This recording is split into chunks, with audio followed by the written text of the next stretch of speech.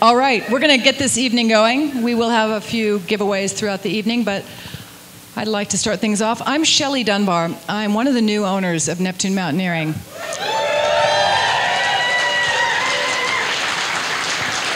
Thank you. My husband Andrew and I bought Neptune, it's going to be a year ago in just a few days. And one of the reasons we bought Neptune was to keep some of the traditions alive that Neptune is so well known for. Things like getting all the gear you need for whatever kind of trip you might be going on, whether it's some really, high altitude Everest expedition or just going to Shelf Road for the weekend camping and climbing. But one of the traditions that Neptune was really well known for were the Thursday night events. And this tonight is such an amazing turnout, and why we did this event is to bring all of the community together to see and experience amazing people like Conrad Anker, and all throughout the year we're going to have all kinds of amazing people coming through. So I hope you'll join us again. And I want to introduce to you Brady Robinson, who is the executive director of the Access Fund, a local nonprofit that, well, he can tell you what they do, but of course you probably have heard of them. We hope you support them. Also, Protect Our Winters is here tonight, and we hope you support them as well. Thank you. So, without further ado, I'm going to bring Brady Robinson up, and he's going to tell you some things about Conrad. Hey everybody, thanks for coming. Shelley and Andrew, thank you so much for hosting us, and thanks for, it looks like you dumped a little bit of money into the place, I don't know.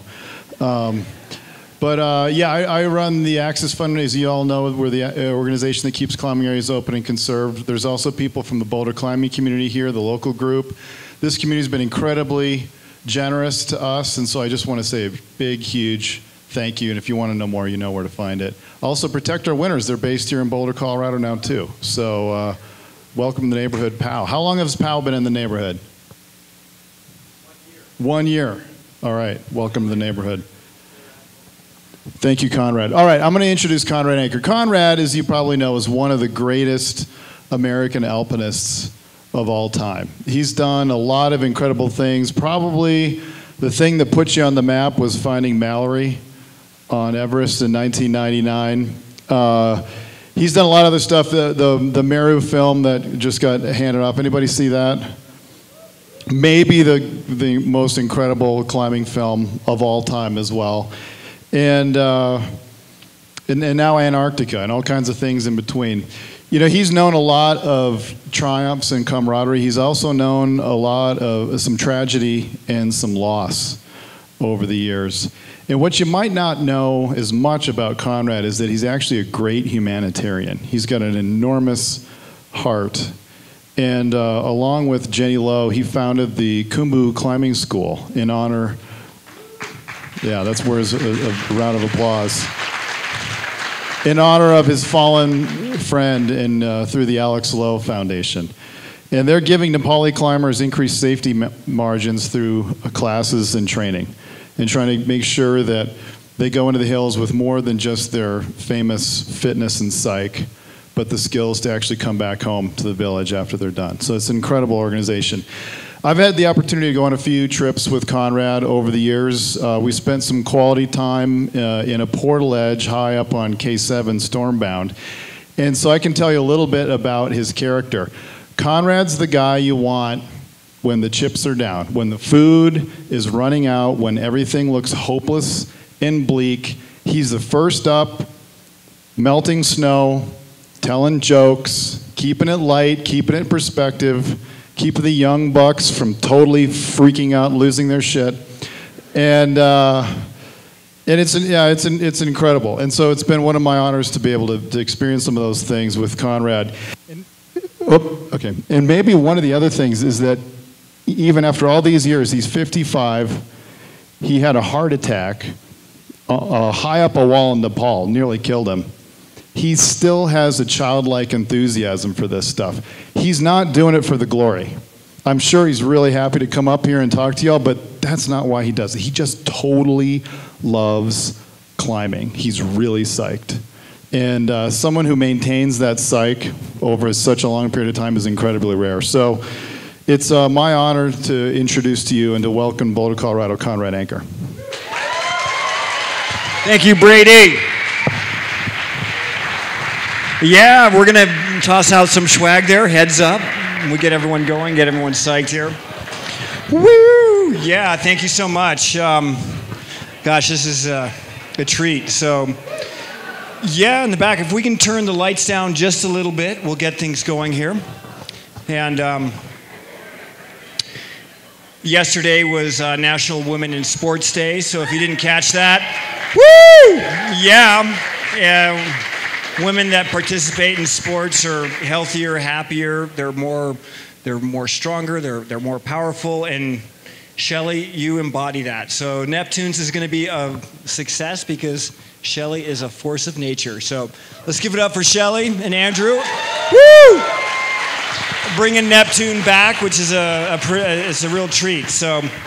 Anyways, tonight's nonprofit partner is Protect Our Winters. We did the Kumbu Climbing Center on Tuesday, and just to sort of set the stage on POW, Protect Our Winters, 10 years now, and it's climate advocacy, and it's a way to get the message out to the young generation, the millennials, that climate is something that takes care of, because this is what was going on in '62 when Humble Energy was like, we're going to melt 7 million tons of glacier, which we know. We have a challenge here with CO2 and where this is and the overall and how it affects the planet. And this little schematic here, 1887, 89, so every 2 years it clicks over. And this is a great graphic from NASA on their climate website there, where you can see how the planet's heating up. 1934, so that's about when my dad was around. He was a teenager at that point. This is the year I was born, 62.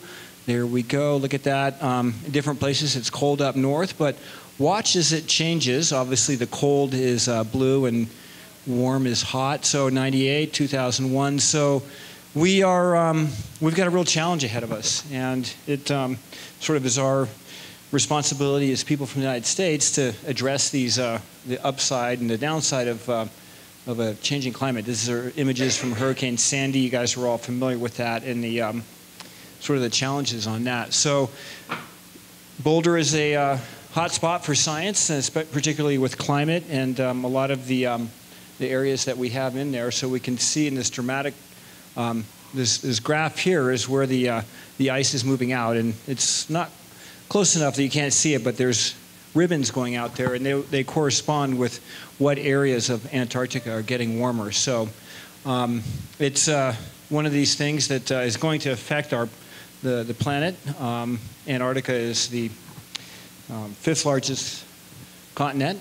It's home to 70% of the world's fresh water, and that's all tied up in 70% of the 98% of the world's glaciers. So it's about an average of 2 kilometers thick, the ice on there, and it places up to 3 kilometers. And more of science on here. This is the speed of glaciers in Greenland, and so this is sort of the way that we're looking at it, and this is a pretty important part of how we want to understand the planet and what's going on with it. Yeah, a little prop to NASA there. We like NASA. They do good things. So yeah, anyways, we need to be aware of this. And the way we do that is paleoclimatology. So how we can look back in time and understand where that is. So Protect Our Winters is here in Boulder. They're moved up from California. Some of the staff are here with us tonight, and a big shout out to them.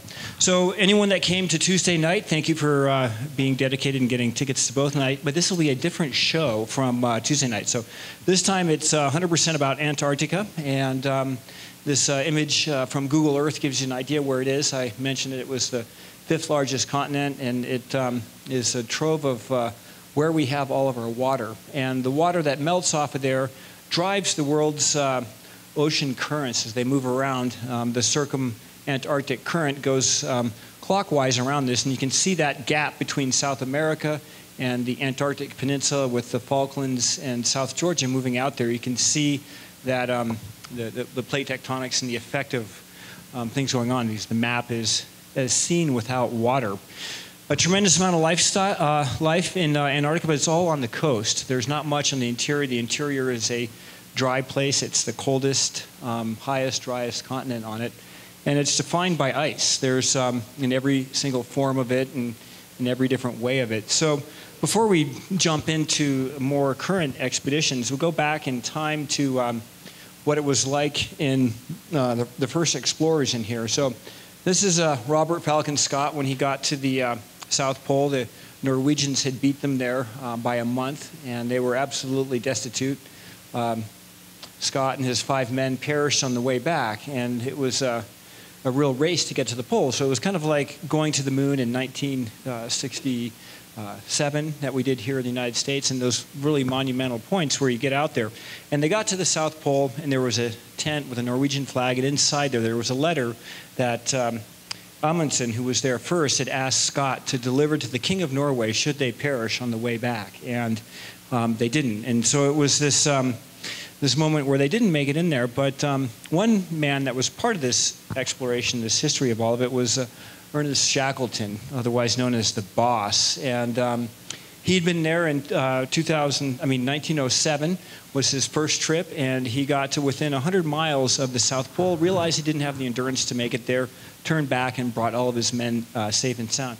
1911, when the South Pole was reached by the Norwegians and the British, successfully by the Norwegians, and Amundsen, his trip, a great example of polar exploration and planning and everything like that. So Shackleton decided to come back and do the sit-start to the South Pole. So to put it in bouldering terms, make it more difficult. So he was going to walk across the continent, be dropped off on the Atlantic Ocean side from a ship that had departed from South America, and then be picked up on the Pacific Ocean side on a ship that would leave from New Zealand. And so they went down. They got to South Georgia eventually, and the whalers that were there had commented to Shackleton that it was the greatest amount of ice that they've had in a long period of time, and that it was unseasonably thick.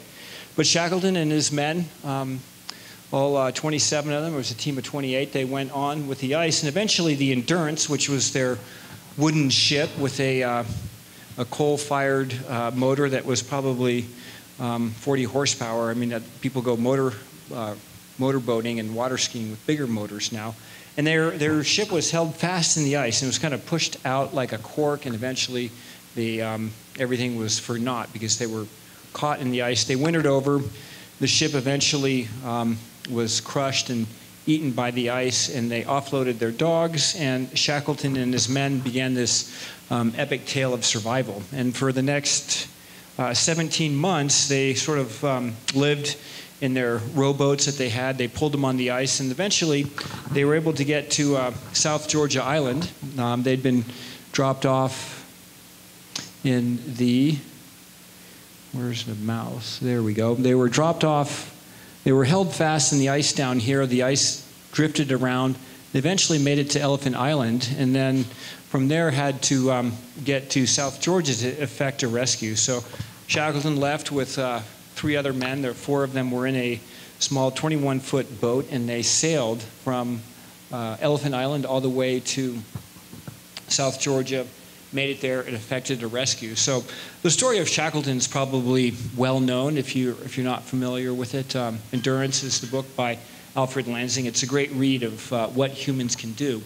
And although Shackleton's a century ago, we think about what the Earth was like when it was his time and they were exploring. It was vastly different. And the story of Shackleton is one that if you have it in your mind, you can keep it close to your pocket. So whenever you think that things are getting really bad, like your cell phone dropped a call, or you didn't make your flight, or you got soy sauce on your shirt, or something like that, or someone cut you off, or something that's like a modern day tragedy or epic. Think about Shackleton. Those guys were fully living on seals and fish for 17 months, and they pulled through. So it's one of these moments where Shackleton is looked to as a leader, and what made Shackleton shine was that when he was under duress in a very difficult place, he came to be able to draw onto that leadership. And that's part of what I believe is in that same way. So from the story of Shackleton, which was the early exploration there, on to the Vincent and Tyree stories. And these are some images courtesy of John Evans, who's from the area here, and he was part of the first expedition that took place in 1967 to go down and climb the highest point in Antarctica. And this was a great trip. Nick Clinch was the leader of it. And this is the Ellsworth Range, the Vinson area. They landed in with a C-130 air transport plane and then offloaded everything into these gigantic sledges. So, and then they man-hauled them. So this is like, I love it. You know, they got the flag on the end there. They just hauled the sleds across the, so it's so cool it could be hipster. So this is the next level in hipster backpacking. You're going to be, I mean, these guys, it was 67, but you can see the climbing route that these gentlemen had, and it was the first ascent of the Vinson Massif, and it was a great trip. John is an exceptional mountaineer, visionary. He came back and climbed it again, close to the 50th anniversary with many of the team members that he was with, and that was it was a good journey for him, and he's okay with me sharing these slides, and so he's psyched that people get to learn about it. But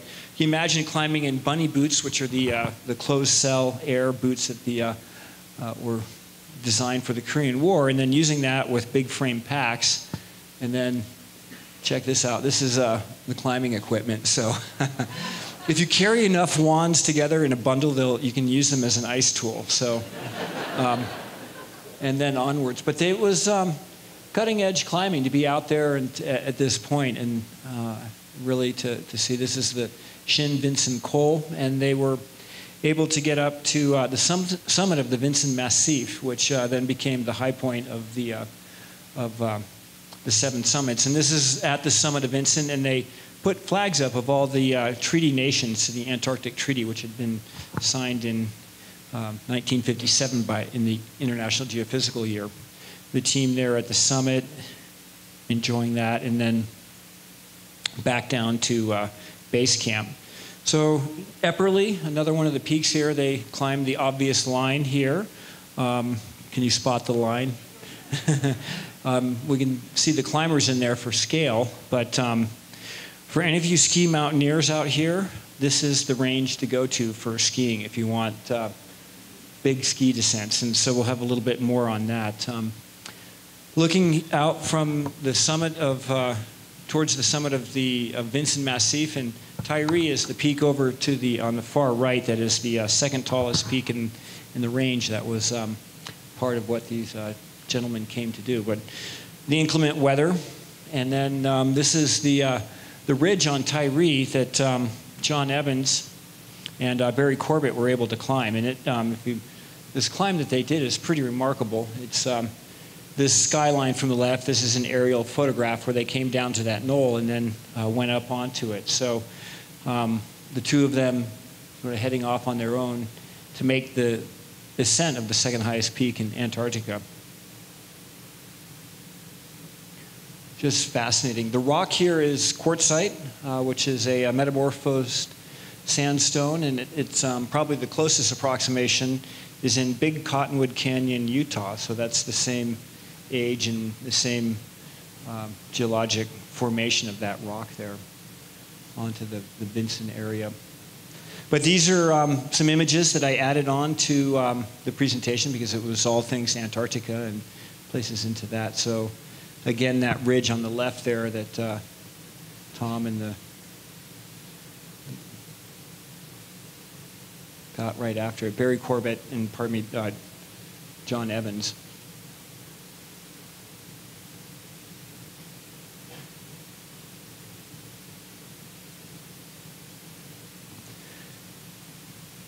A lot of respect for these guys, the folks that came in before us. So we're going to drift through these. They're standing on the summit, ever so proud, and then off to the north summit.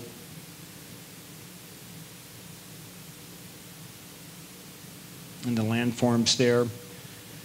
the aircraft that eventually came to pick them up with skis on it, and then the team there. So this is after they got back. And so they, 3 years ago at the American Alpine Club meeting, there was a panel discussion, and Nick Clinch, who has since passed away, was part of that. So if you'd like to listen to the podcast, you can see what these gentlemen are up to when they headed out on that first expedition to go in there. So before I get into Queen Maud Land, which is the story that I'll share this evening from an expedition this is the range I was in just previously in December, go back to the range of the Vinson Massif. So here's John Krakauer, who was with us on Tuesday evening, and myself 21 years ago on climbing on the Rockeneven. And the peak that this trip we set out to climb was in the far distance there on the right, and that's Olvatana. So it was a journey for the two, my second time to come back down there. So, but from 92 to 2002, I worked on Vinson in the Vinson area, which is the seventh summit. So there was quite a draw for people to come in there. And on one of the days that it was overcast and unable to fly, Anselm Baud, who was a ski guide and ski mountaineer, we were both guiding at the same time on Vinson. He and I left. You can see the cloud level below. We were unable to fly, and so we went up and went to the west ice stream of Mount Vinson. So it's sort of this big, large area, and it was Anselm's 50th birthday. So we were. I was totally in awe that I'd even get to ski with him. But here we were with our plastic mountaineering boots, and it was one of those rare moments of life of something that's a good ski descent. So it was 2,000 meters at a constant 45, maybe 40, sometimes up to 50. But it was a real treat to be able to do something of that magnitude. And again, if adventure is what you like and ski mountaineering, the areas in Antarctica, and particularly the Vinson, it's sort of a great skiing place to go. Frozen selfie before we had camera phones. But there's our ski line, the ski tracks coming down, and through that narrow part on there. But it was nice in that it was this constant angle, and it was when the snow was good, it was exceptionally good. But just kind of the view of the range, the type of rock that runs down the spine of it. And it's one of the 7 summits. People come in to climb Vinson, and it's kind of, sometimes people come in and they take pride. I did it in 8 days, and I did it the fastest trip. And I'm always like, you came that far, and that's what your takeaway is. So if you're going to go down there and you're going to use the carbon to get there, make the most of it. Spend some time down there and tour around and visit and see what it is. So it's a trip that if you're keen for it. This is an ascent of Tyree that I did with Alex Lowe, and Alex was a boulder climber, an employee in the 80s. He worked here at Neptune's back in the day, and was my best friend and climbing compadre. And a lot of you guys know the backstory with Alex and I, and Shishapangma, and then with Jenny. Dave Hahn, who was, we were down there too, is also out of Taos, New Mexico. Wonderful. But yeah, we did the third ascent of Tyree, and going up on the backside, it's the second tallest peak in the continent of Antarctica, and kind of the terrain that we encountered. More good skiing, although on this one we didn't carry the skis along with it. This is it feels very scientific and dry, because on Tuesday night I had sort of like, here's how I got started. This is when I was a kid. This is Yosemite, silly things like that. But this is, but it was nice to see the, in an odd way, there was a food cache that was left by the original ascent in '67. So we found this food cache in a wooden box, and there was peanut butter and beef mince, chewing gum, a lot of things like that. And we took it up and we brought the stuff out, and mailed some of it back to the original expedition members, and they were kind of psyched on that. One of the peaks that there's 7 principal peaks in the Ellsworth Range, and there was one that Erhard Loretan had climbed via a couloir, and then this had a face that was in it, and was I went up that solo without a rope, and I guess you can't. Those things they don't make for good stories, because you have like 4 shots, and you're like, there it was. I scared the shit out of myself.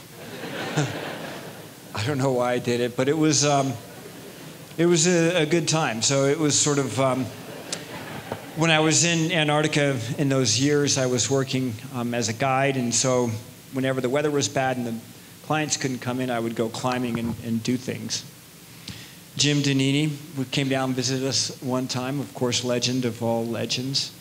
And then the standard base camp that you have in Vincent area. So if you are interested in this, ALE is the outfit that does the logistics down there, and it's an expensive place to go, but if you could spend your money different ways, and if you want the experience of this, it's probably a good place to go.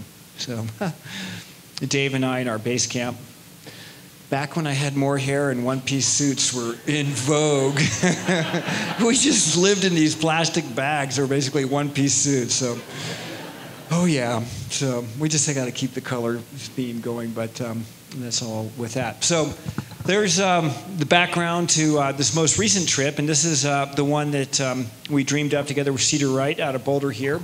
And so Jimmy Chin, Cedar, Alex Honnold, Anna Pfaff, Savannah Cummings, and Pablo Durana, we were the team that came down there. And we met Ivar Tollefsen here in the left, in the back, and he was the first expedition there in 93, 94, and they climbed Ulvatana and the principal peaks there. And we were both in the same range in 96, 97. So we'd met 21 years ago.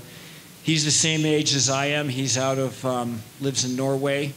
I pursued a life of climbing, so I sell sleeping bags. He became a real estate mogul.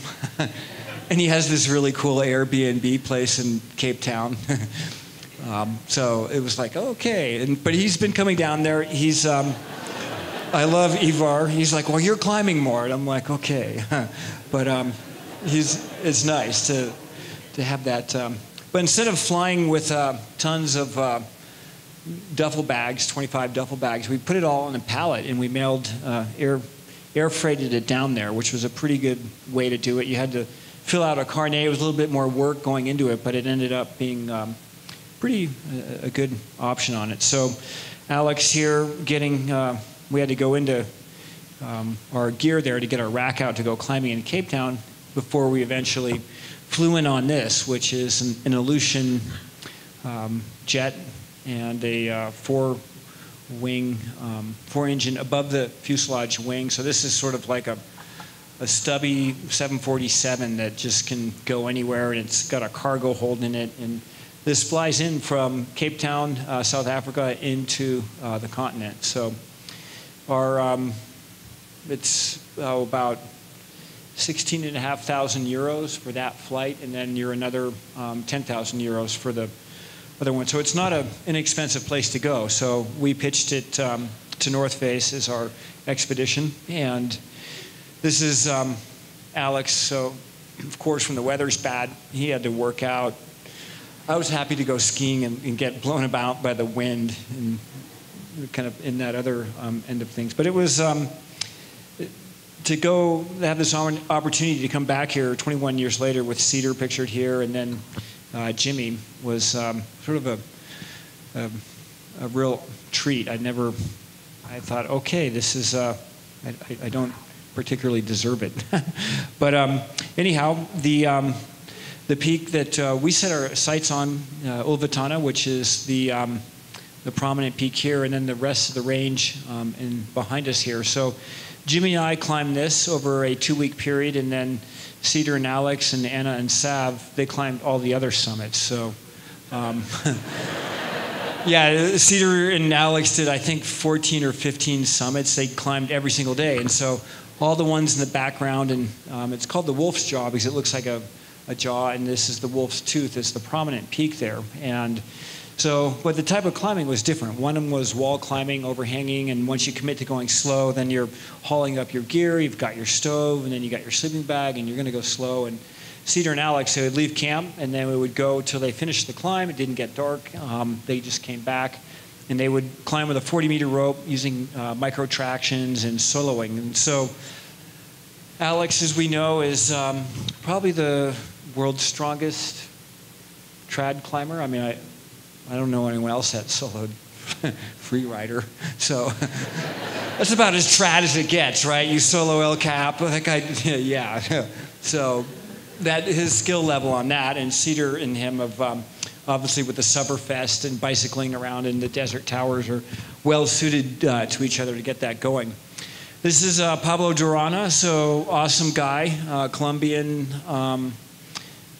grew up in Canada, lives in the Bay Area, super strong climber. And Pablo was with us as part of our media team. So when these expeditions that we head out, they're product development trips, but also kind of branding is kind of what the goal is. So landing with the Twin Otter, same type of plane that we came in with 21 years ago. And these planes are built in the 60s, and they just keep them tuned up. So the route that Jimmy and I climbed, it went up this wall to that notch and then continued on the route. And the original route climbed the snow to there and then up through those weaknesses in 93. There's a route that climbs this left-hand skyline. And so it's about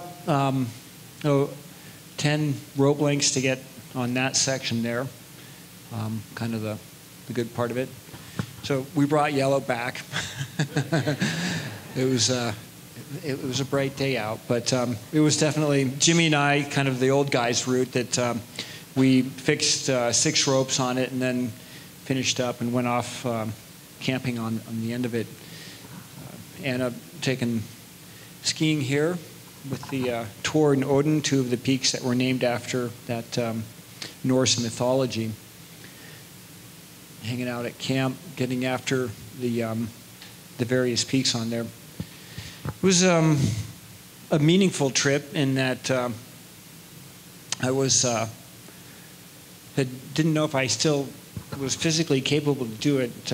Brady mentioned having a coronary incident, which I did, and I'll share a little bit of that in momentarily. But to be able to come back with this team and with Cedar and to share the experience I have with building out a base camp and getting things going, making sure the team's well, the logistics with it, a lot of those things that I really enjoy doing. It was good to take those skills and that experience and share it with the next generation.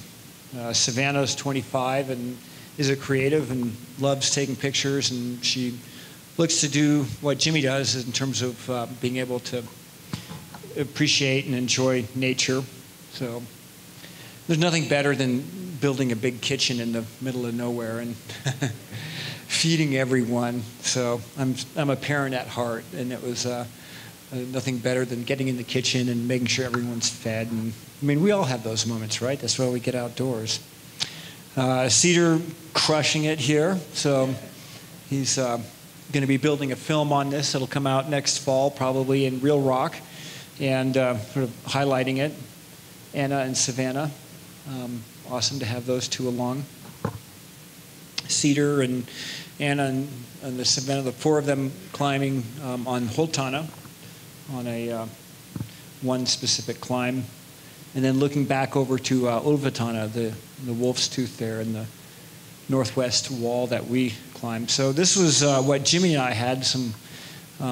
It was all overhanging off-width. So, but you couldn't really, you'd like free climb 8 it, and it was just a miserable experience. But it was a lot of fun. So we took a number 5 and a number 6 cam, and we'd shuffle them up. And it was nice because we did a new route to where it connects onto the other route, and did it without placing pitons or placing bolts, and trying to have as minimal impact on that route as we did. And it was nice because in the time that we were there, we didn't place any bolts or any pitons. And so the Norwegians that I'd introduced you to, they're very strict, and so the English relate them to being like Brits in the 70s, just totally draconian. And so, but they were like no bolts and as little hammering as possible. That was their ethic that they wanted to share there. A lot of that comes from the troll wall up in Norway.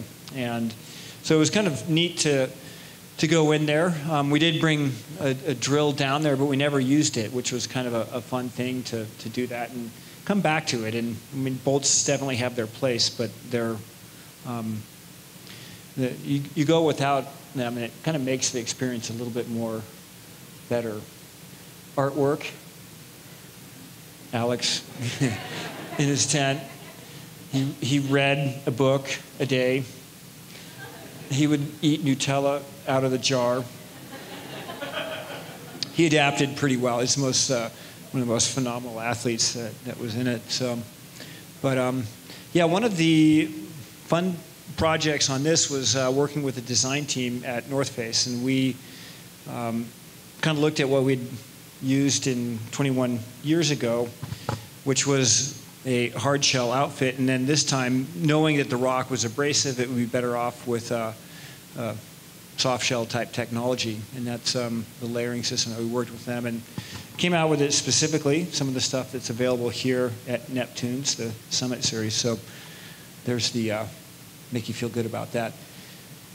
Jimmy chugging his way up the off-wits, the Sun Dog. Here's our Abbey Road picture. I'm in the back there, and Anna, Cedar, Savannah, Alex, and Jimmy, and some of the spires. And so Cedar and Alex and Anna and Savannah, they went after all these climbs in the background. A lot of them are about 1,000 feet in length, and whereas Jimmy and I were in the frozen chimneys and off-wits, and just it was. When it gets really cold, eventually you kind of adapt to it, so you don't have any way to go back and forth on it, and it becomes constant in that whole image. So now, looking down from the summit, these are Jimmy's pictures, and there's a reason why Jimmy does, he's a great photographer. These are all from Pablo and Jimmy, but looking down onto that ridge, our tent there, it was a continual challenge in rope management. We had one 9-1 dynamic and one 9mm static, and the rock was incredibly sharp, and was we had to take athletic tape and put Band-Aids on the rope. So if you're a wall climber, or if you're out there and you get a nick, put a wrap of athletic tape on right away.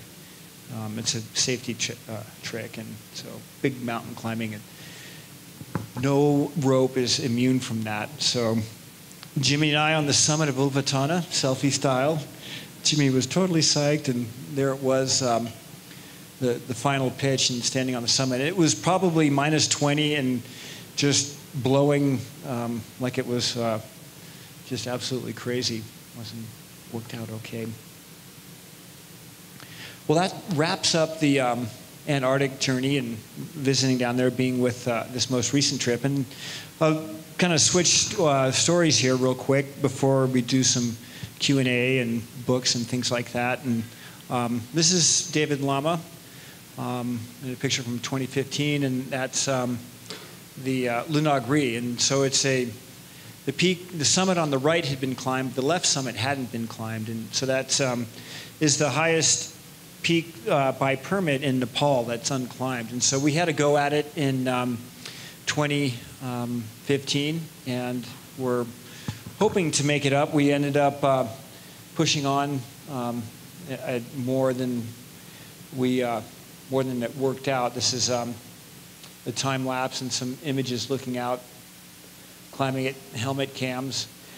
And we got up to a high point. We thought, okay, we're going to we bypassed a really good campsite at about 3 in the afternoon, mistake number 1. And then went up in about 8 o'clock at night. We started digging for a campsite, didn't get our campsite in until probably midnight, and then woke up again at 5 a.m. and continued on. And the goal was, there's the summit. We got to just above the sun shade line there on that, the image that you can see on there on our second day, and we realized it just wasn't in the cards, and that we were going to have to come back and have another go at it. Moving through the ice fall. This is the ice fall that we had to reverse. So we had to go at it, didn't make it up. That was 2015. And then 2016, I was like, okay, I'm going to come back. David and I were totally psyched for it. He's an adept. I mean, yeah. He free climbed Serratori. He's badass. So, but he grew up in Austria, and his father's Sherpa. So, and I'm proud to have him as a member of the North Face athlete team. Kind of a new development. Yeah, David. But this is we had another go at this, and I was determined to have success on it. But the life is unexpected, and a couple more of the images of climbing on this terrain here. Probably the most important piece of gear we had was a shovel. So there's snow shovels behind me here, but leading with a shovel, using it as an ice tool. This exposure, if it had sun on it, worked out well, but if it wasn't, if it didn't have sun on it, the northeasterly exposure, the snow is typically really bad. So, but back to Nepal, 2016, same time, the middle first 3 weeks of November. So it's post-monsoon, it's dry, the wind is off it, but the days are short. You only have 11 hours a night, 13 hours of darkness to do it. But for David to come back to the Khumbu, this was our second time up here together. His father's from Paflu and was a trekking guide and met his mother, Claudia. And so David was born in Austria and grew up, but he has this incredible network of cousins and second uncles and relatives, and everyone loves him. So everywhere we went, in every tea lodge, there'd be like, David, come on in here. So it was sort of the prodigal son. And it's great to see how he influences and motivates Nepali climbers, as they see him as one of their own. And when he's walking down the trail, you're like, oh, there's a Nepali.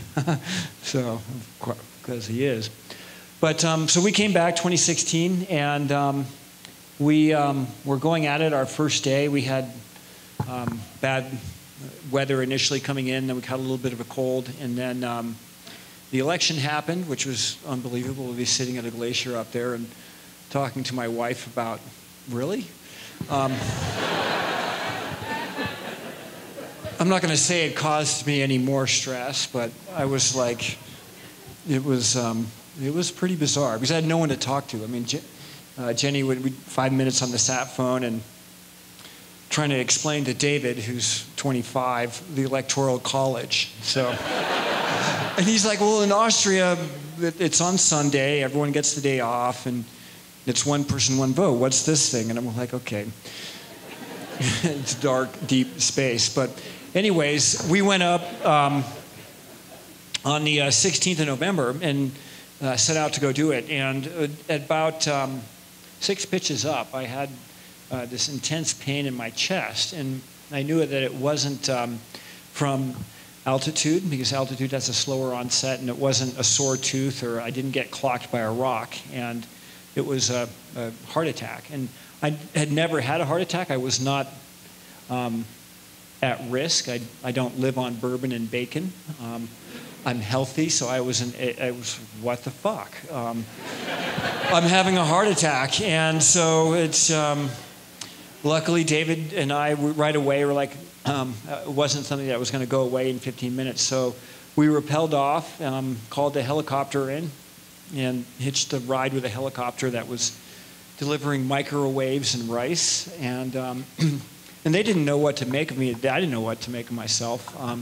But I can see in the left picture right in there, this is where the occlusion was, and now this is where it has opened up. So. An angioplasty is a stent going in, and this was in Kathmandu, and this is the coronary care unit in Kathmandu. And so a wonderful team of doctors that were there. They were they said we need to operate immediately, and I had a stent put in for my right radial arm, and I was awake while it happened. It felt like a mouse ran across my chest, and then the pain was gone, and then they inflated a stent in there. And so spending time in the Nepali hospital, I'd never been in the hospital before. I'd dislocated my left thumb, sprained my right ankle, and bit by a tick. And that was, to get to age 53, that was the extent of my getting sick. I was like, okay, I'm going to deck one of these days climbing, but then this happened.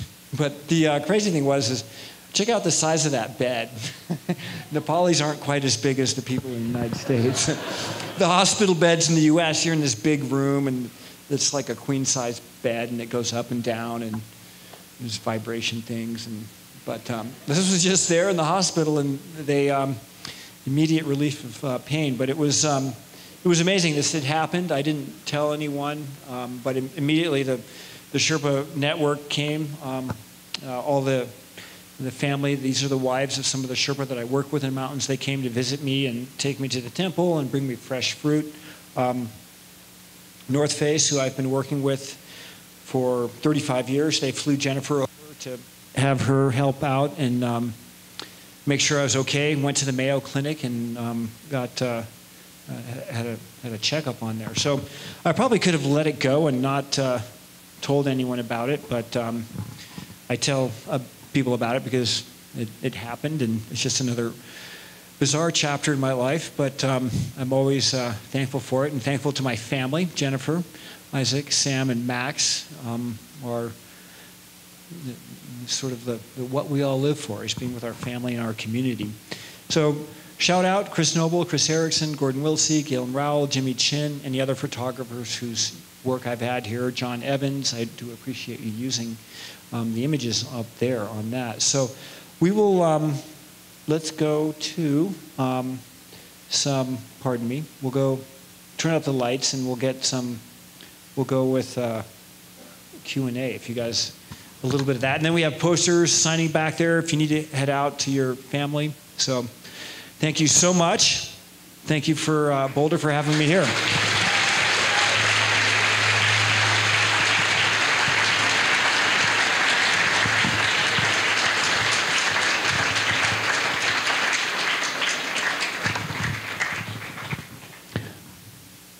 Well, question there in the back.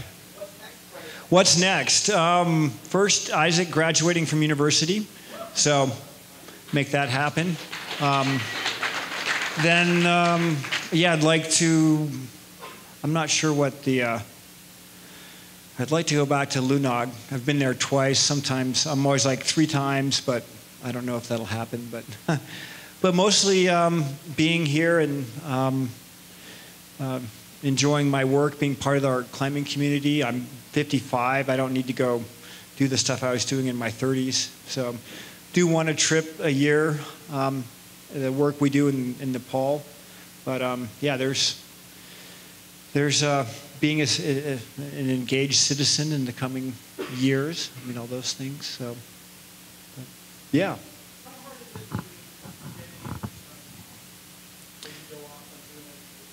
Yeah, how hard is it leaving the family? So, well, Jenny, and she's a saint.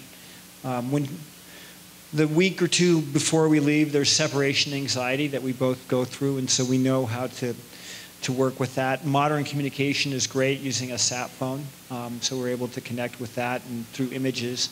But some people are adventurers, and so there's always been those people going back to prehistory, and we look at the odyssey of leaving home, having an adventure, unknown outcome, and then coming back. And that whole cycle is what we do. Every time we leave on a ski tour or we go climbing, we're doing that in a small way. And I think that draw is elemental and emotional. So, but she accepts it, I accept it.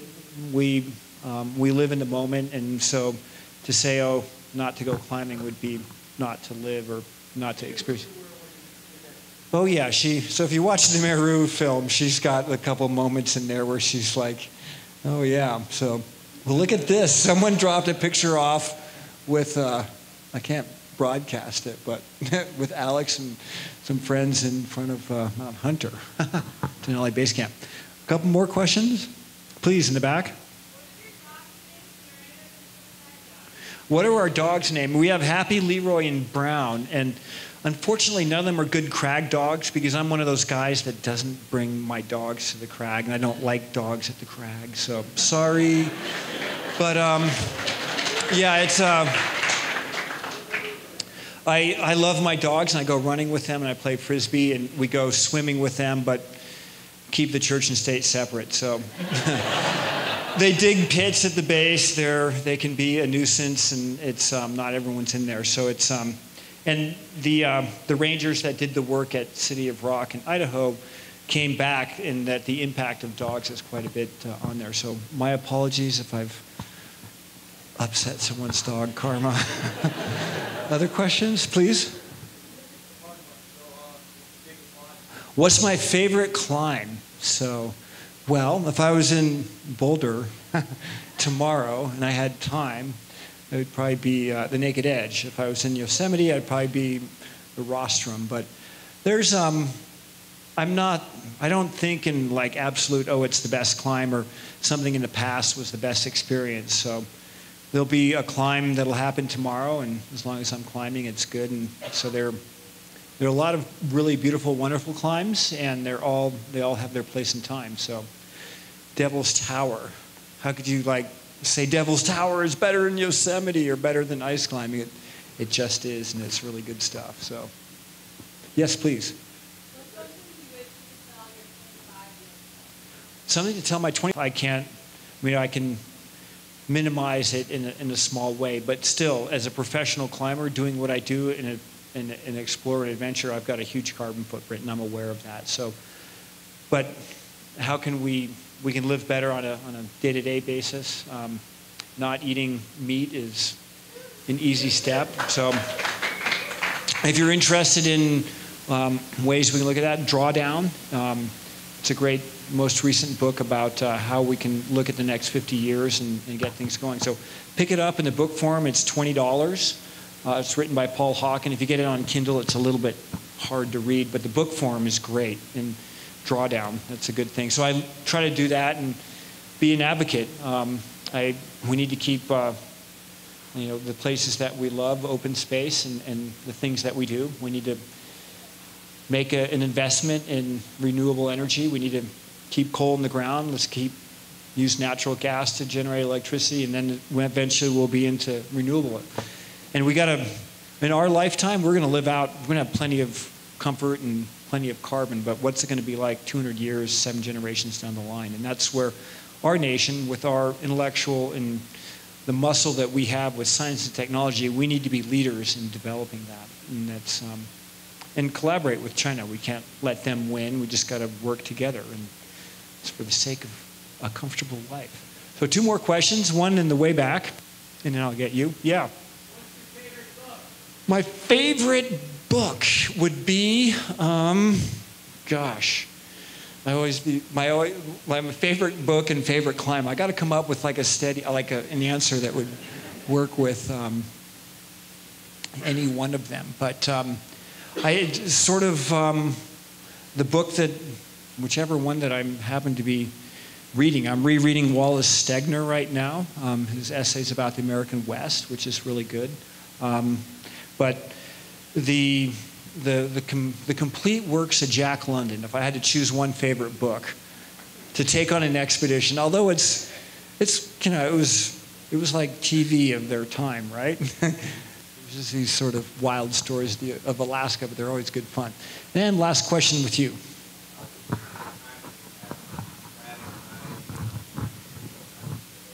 If I had anxiety about climbing, maybe fear, do you just think, well, it's not that bad? And so climbing for me is it's sort of my balancing point. I'm a hyperactive, high-strung,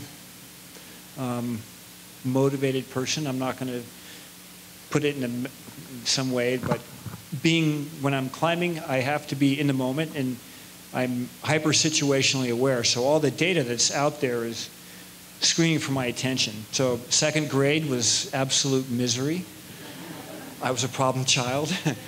But when I go climbing, then I'm like, oh, all of a sudden you don't, everything else that's there, you have to be in the moment. And I think that's one of the benefits that climbing does. And when you do that in conjunction with another person, then you're really, you form a bond, and that's a fundamentally great thing.